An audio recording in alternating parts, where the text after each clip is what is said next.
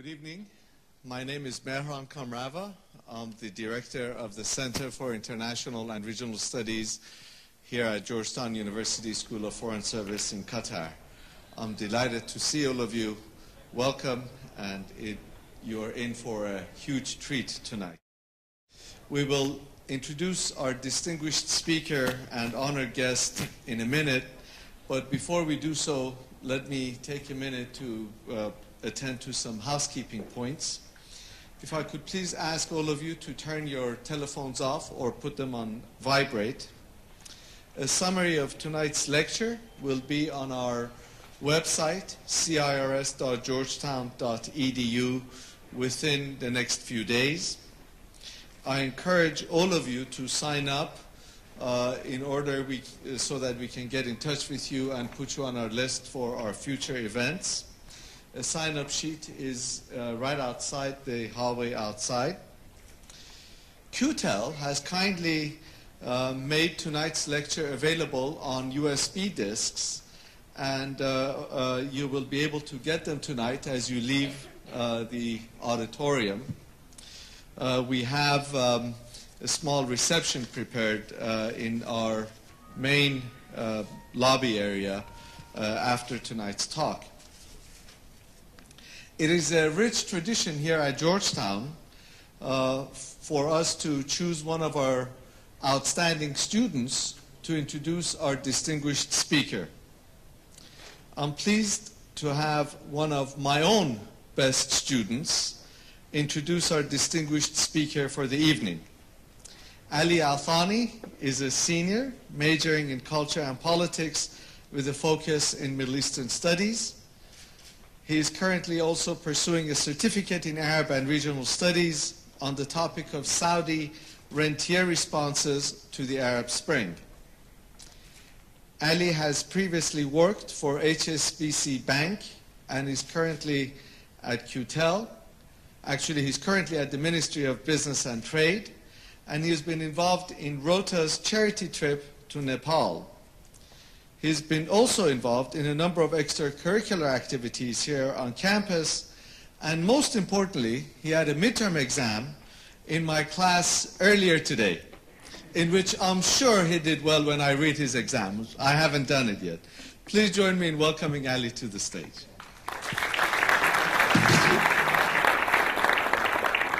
Thank you, Professor Kamrava, for the very kind introduction.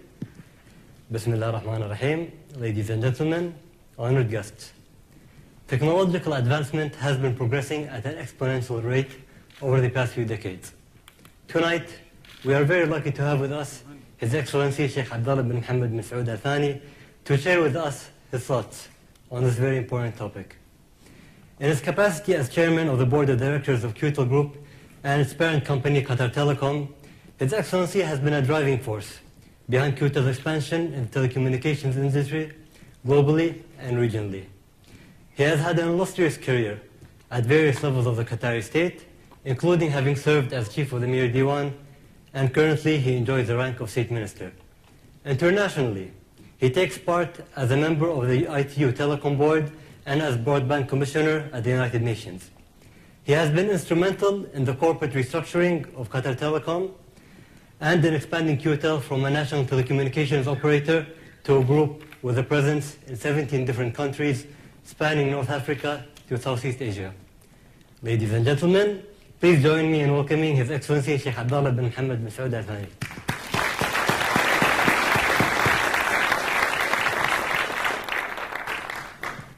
Assalamu alaikum wa rahmatullahi wa barakatuh.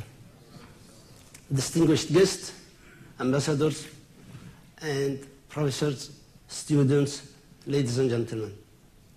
Just before I start, by the show of hand, who stayed late last night? Well, I did. So stay awake with me, and keep me awake. Okay, usually I would be talking to people from the industry about this topic. Tonight, it is different. I'm truly excited to talk and share ideas with young minds like yours. I always like to start by giving an overview about Qtel, because I'm very proud of it, and the great journey we had since the year 2000. But before that, I just want to say one thing. Tonight, I'm supposed to be in Algeria for a meeting with the Prime Minister and some officials tomorrow morning at around 10 o'clock. I wouldn't let anything to take me from this occasion. So I made it to come, and as soon as I finish from here, I have to head to the airport straight away. My team is waiting so we can catch up the flight and reach by tomorrow morning. I will just allow a few questions, but I will leave my Twitter account. If someone misses some of the questions, please do tweet me. So my agenda for today is, I will talk for almost half an hour, and I will touch on 3 parts. First, I will start with the Qtel journey and the growth and the ambitions we had. Second, I will be talking about the trend in the telecom industry and why it matters. And finally, the impact of technology on the Arab world. I will take you for an overview of a Qtel. Before I joined the Qtel board, I met with His Highness, and I could see clearly the vision he had for the country. I had a clear plan for bringing Qtel in line with that vision. With a small country, small population, incoming competition, business is not as usual. So the board composed a new strategy, which included, first, restructuring our company, assessing all the staff, and then setting a clear goals. From there, we called it the Falcon strategy. Falcon strategy came into life. No more local company. Our vision of enriching people's lives means that we are focused on people and making a difference. And this also reflects the fact that we have broadened our scope to include data, media, and technology. Our 3x3 strategy focuses on 3 business segments and the 3 regions. The 3 business segments are wireless, broadband, and managed services. In 2005, we were one country operation. Today, we have a presence in 17 markets across Middle East, North Africa, the Indian subcontinent, and Southeast Asia. Now, I would like to spend a few minutes to take you through the Qtel journey since the year 2000, or if you want to call it the Y2K. Qtel started in the year 2000 with the new board. As I said, we went through a very excellent and big exercise of transformation, restructuring the company, assessing all the staff, putting everybody in the right place. If we had gaps, we started to bring people from abroad, very talented people, because we were planning to go outside. The first move outside Qatar were in the year 2005. We went into a fierce competition in Oman against companies from the region, companies from international world. We won Oman, and we called it Nauras. That opened the appetite for Qtel to go even further. In 06, we had a sort of a joint venture with AT&T and Navlink to deliver managed services to businesses and also data centers for countries in Qatar and outside Qatar, of course, in the Middle East. 07, I just want to say one thing here. I am very proud of this slide. This slide is very close to my heart. Wherever I go, to whomever I talk, I always bring this slide. If you look into my pocket, you might find it in my pocket. So the big jump, the big transformation happened in 07 when we acquired Wataniya in Kuwait. It was at that time called the biggest deal in the Middle East.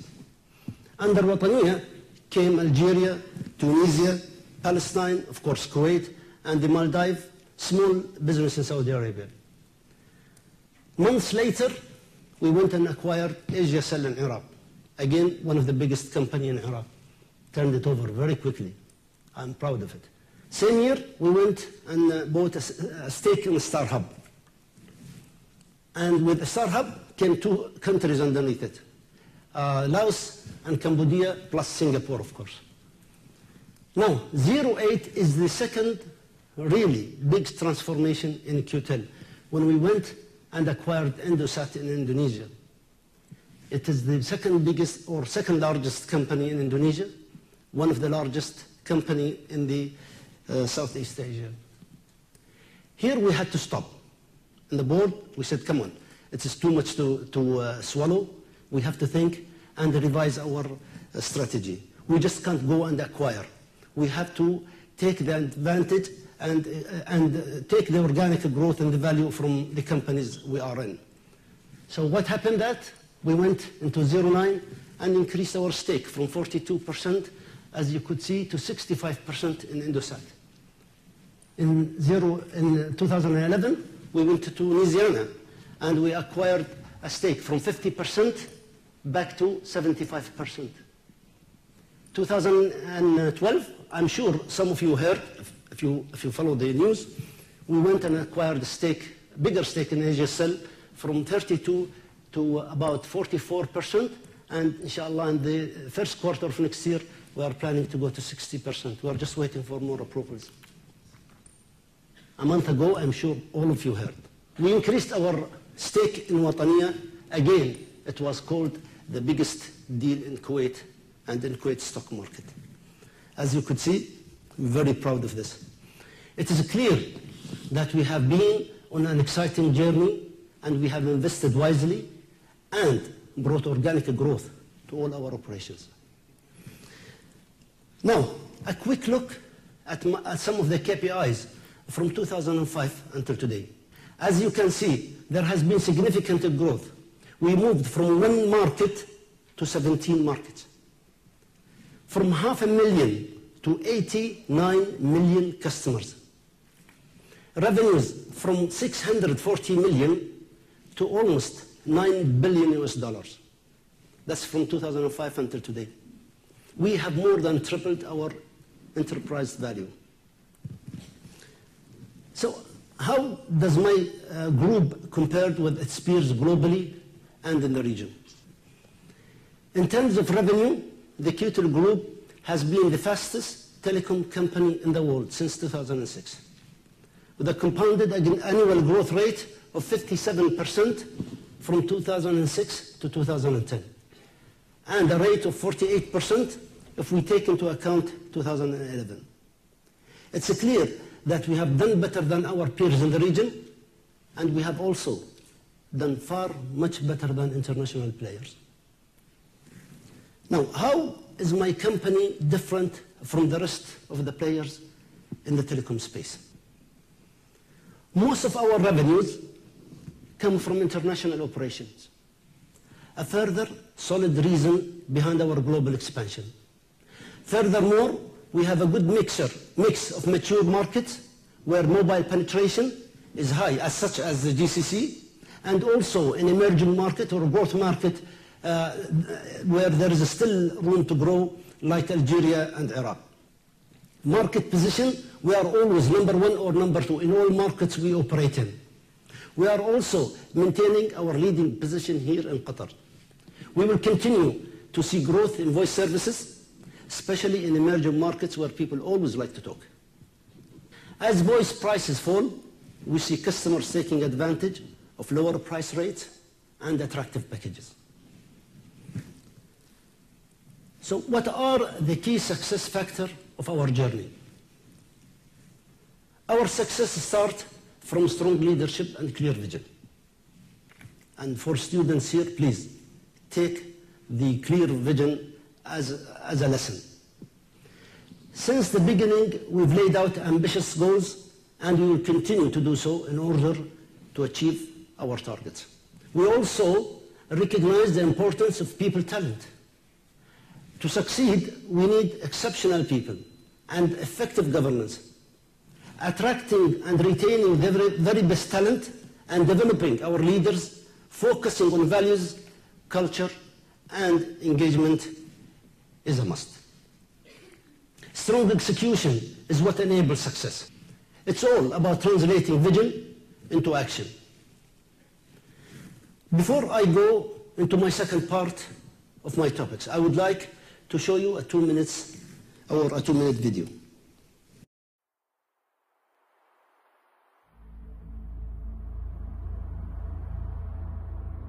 It begins with an empty space, a blank piece of paper. But you always need to start somewhere. The telephone. This was once state of the art. Today, well, it's just an antique. It used to take 80 days to travel around the world. Now, it takes a nanosecond. The mobile phone is so much more than we ever thought possible. 90% of the world's population connected by a mobile network. Instant contact with whoever you want, wherever you are. Smarter chips, quicker networks, cutting-edge technologies, allowing people to do what they want, when they want. So where does Qtel fit into all this? We started simply. A company born of local customs and traditions, providing a network for the people of Qatar. Our achievements helped modernize the nation and connect Qataris to the outside world.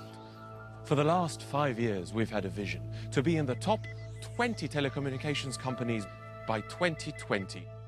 And it's a vision that's driven us to experience incredible growth. Smart acquisitions have turned us from a strong local provider to the fastest growing telecoms group by revenue in the world. And that's where we are now. We're on a journey. We've achieved much already. But with the global marketplace changing at breakneck speed, it's time to stop looking backwards. Looking forward, I will be now looking at what's happening in our industry today and the opportunities being created. So what's happening in the industry today? Current trend in the industry are challenging our position as operators. Slow growth, more competition, falling prices, and new innovation are all threatening our established revenue stream. And we have only been partially able to take the full advantage of the data explosion which is transforming the communication. So who are the telecom players in the space? Telecom operators are facing competition from non-telecom operators in various segments of the value chain. Media players, as you could see, are already investing in the internet services. Retailers like Best Buy, Carphone Warehouse are already offering telecom services. Infrastructure providers, as Nokia and Ericsson, are also our vendors, are also our vendors and involved into the network operation. Handset manufacturers like Sony, Apple, and BlackBerry have already entered into the business of telecom service. Internet and software players, or what we call them the over-top players, are already in the telecom airspace and the telecom space. Over recent years, players such as Skype, Google, Apple, and Facebook have started playing a greater role in the telecom value chain. So, is it gloomy? How does the future look like? I look at it from the bright side. Although we need to adapt to these realities, we are also presented with incredible opportunities. The reach of mobile communication is extending rapidly. There are 6 billion customers connected today. By the year 2014, the number of mobile connections will surpass the global population. 4 out of 5 connections are made in the developing world. Most people in the developing countries visit the internet for the first time through smartphones. Usage continues to grow.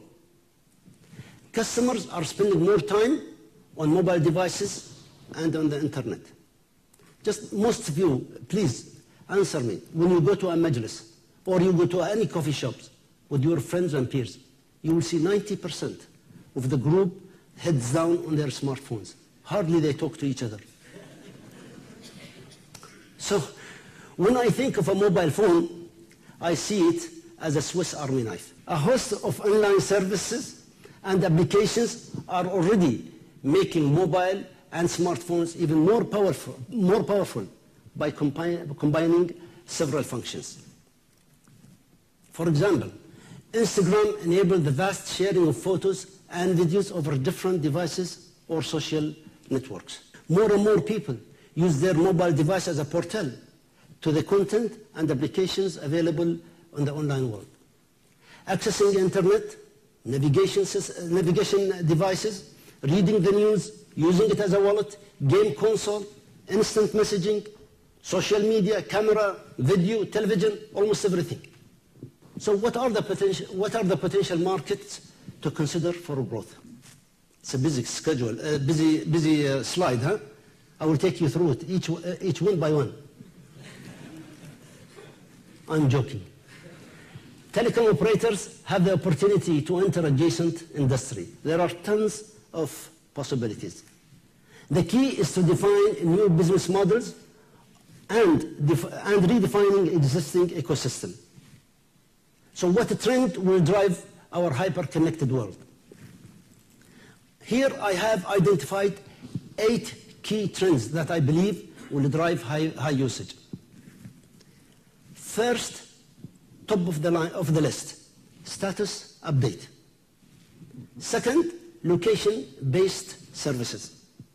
Third, better access to healthcare and government services. Fourth, crowdsourcing in project management. Fifth, expressing like and dislike. I'm sure you've seen this on YouTube. Sixth, privacy or the demise of privacy. Seventh, converged services. And finally, data on the cloud. Just before I move into my third part, I would like to summarize of what I just said. We have, we must understand that there are more opportunities for telecom operators, or to capture in the future. And the focus is going to be in education, in health and media and content. It's important for us as telecom operators to have a right partnership with the service providers. Now I will move into my third and major part of my remarks tonight, which is about how technology has impacted the Arab world. I'm sure most of you are now waiting to hear what am I going to say. But first, I would like to share with you some of recent statistics about social media. I will start with Facebook, facts and figures. So there are 46 million Arab users on Facebook. Of this group, 70% are between 15 to 29 years old, and the majority are male. In the Arab region, only a third of the Facebook users are women. The ratio has not changed since last year. Globally, it's always around 50-50. There are 4 reasons for this gender gap, and I will come to gender gap later. Reason number one, social and cultural constraint upon women. Number 2, privacy and security concern. 3, access to technology. And reason number 4 is education and ICT literacy. From January to March 2011, the usage of Facebook increased by more than 30% across the whole Middle East. And now, I'll just take you through the facts and figures on Twitter. There are over 1.3 million active Twitter users in the Arab world. Some of you might say the percentage of this population on Twitter is small, but its impact has been large. I'm sure you've all noticed that. Since enabling Arabic on Twitter platform last year, Arabic has become the fastest growing language on Twitter. Social media access was considered so critical to the Arab Spring that regimes in Egypt, Libya, and now in Syria tried to quell the social movement by blocking access to social media or to the internet altogether. They failed to do that. Later, they all used the same site to promote their agenda to the people. So how is the Arab world using social media compared to the rest of the world? As you can see from this chart, in the West, Places like UK and the US, they use the social media for leisure. In China and Hong Kong, it's all about education and learning. In Russia and Eastern Europe, it's about community and connecting with others. But when we look in the Middle East, we see that many use social network for earning respect from others, but also, importantly, changing others' opinion. That's why, during the Arab Spring, users naturally turned to social media to spread information. Now, what are the trending topics in social media, globally and in the region here?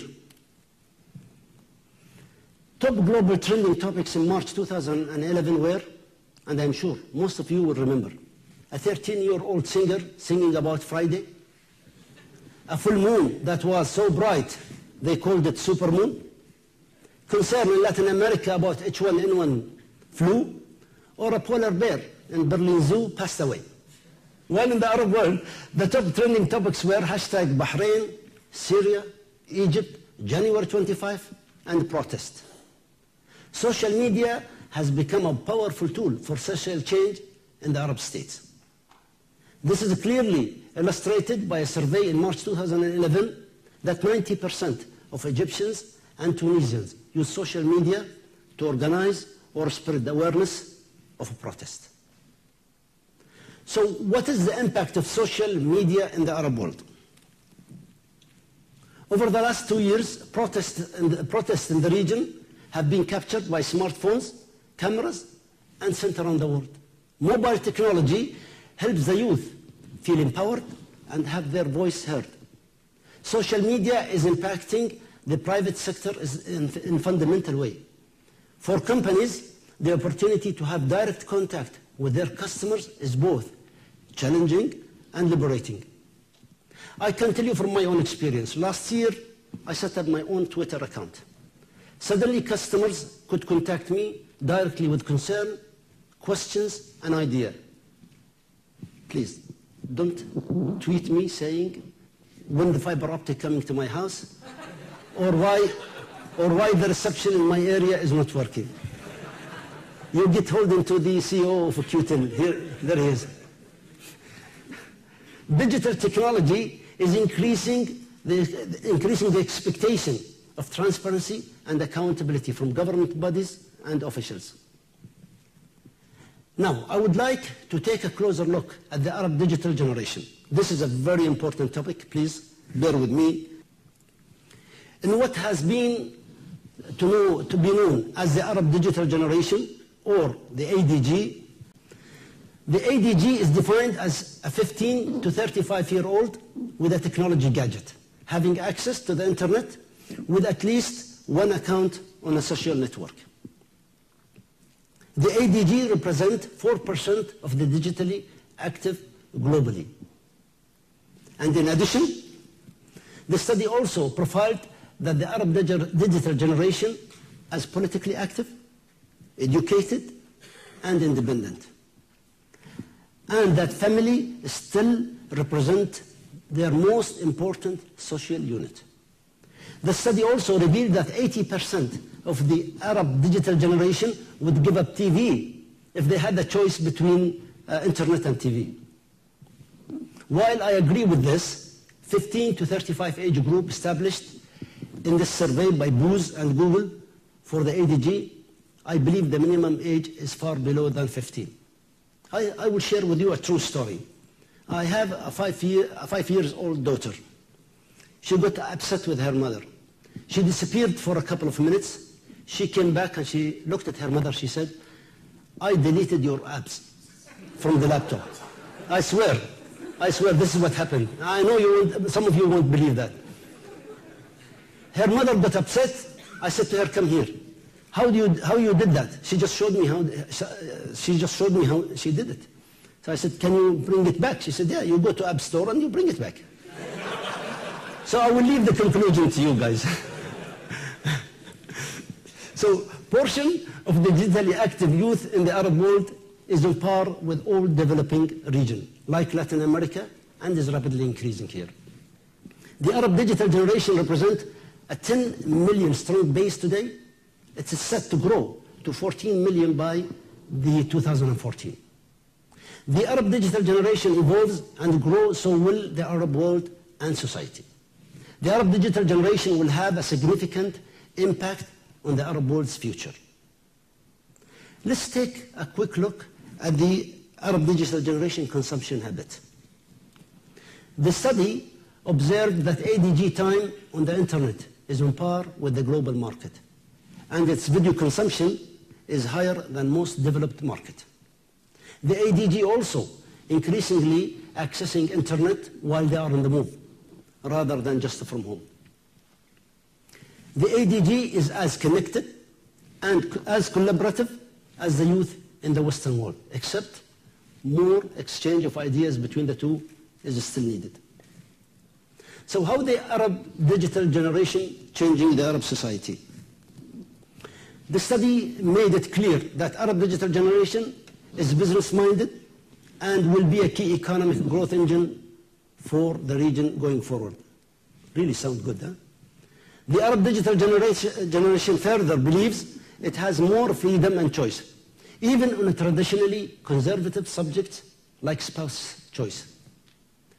Finally, and contrary to the popular belief, the ADG has not lost touch with its religious heritage.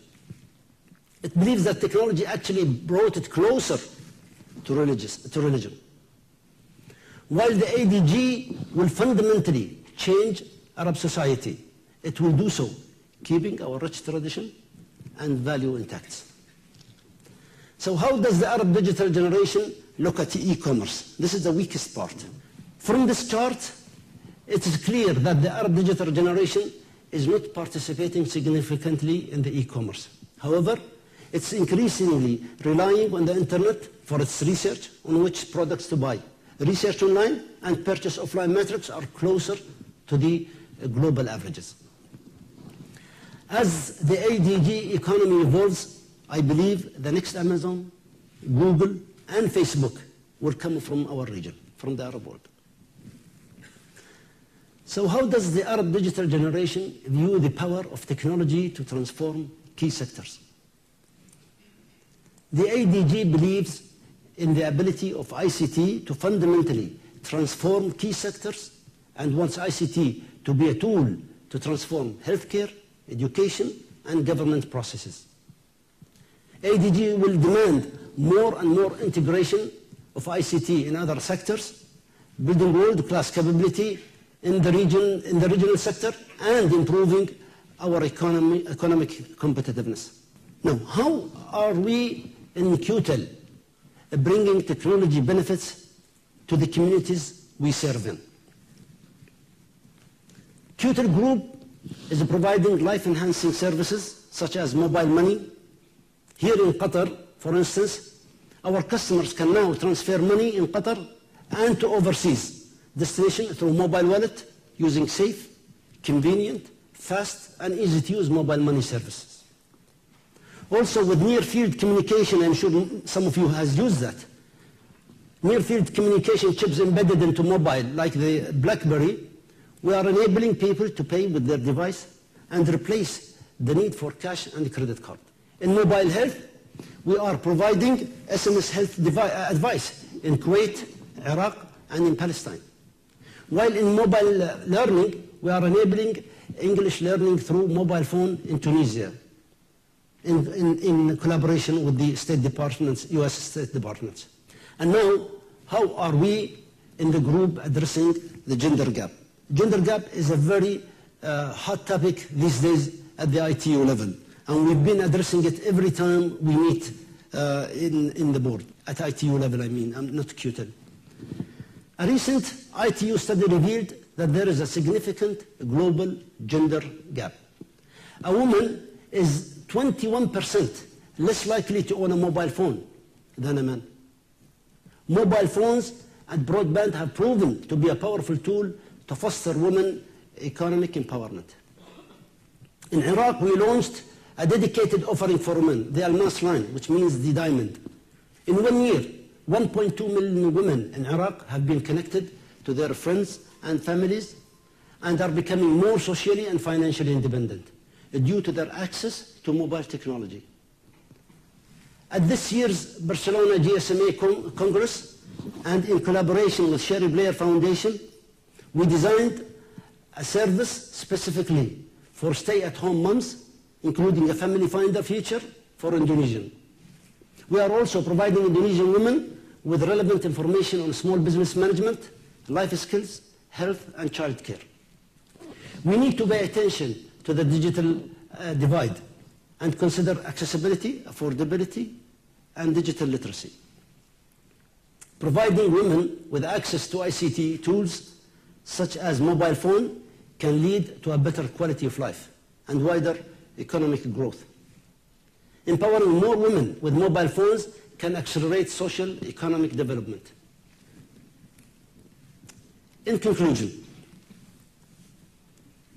the biggest potential of new technology and mobile technology in particular is about empowering people to discover their full economic and social potential by providing access to new ideas, a new source of finance and information.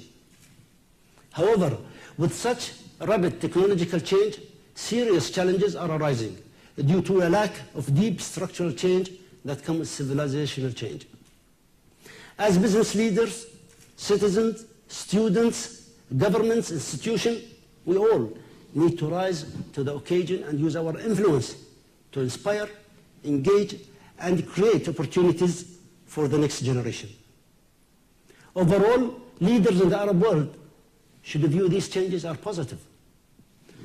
Governments should introduce information technology in their activities, promote digital culture and economic activities that are creating new jobs. There is need for a clear policy leadership. Policymakers must come together to formulate common strategy on converged ICT policy aligned with other policy areas such as energy, health, education, and the climate in order to maximize the impact of ICTs. Governments play a critical role in convening the private sector, public institutions, civil society, and individual citizens to outline a vision for a connected nation. Through communications and technology, the Arab digital generation will help shape the future of industry and society, capturing economic and social value to ensure the growth and stability in the region as a whole. Thank you for listening.